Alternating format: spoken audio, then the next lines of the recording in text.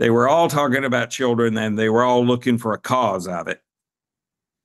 And in fact, we've had autism since there's been mankind.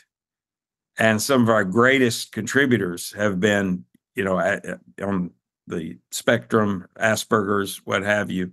Some of our greatest artists, greatest scientists. Alvin was a hell of a TV repairman when he was doing it, but the technology changed from picture tubes to solid state circuitry. And I think that's what ultimately did Alvin's business in. And he'll even admit that today, that people just throw away their TV sets and they don't need a TV repairman anymore. But that autism component, I took Alvin to Atlanta, paid for a doctor to evaluate him.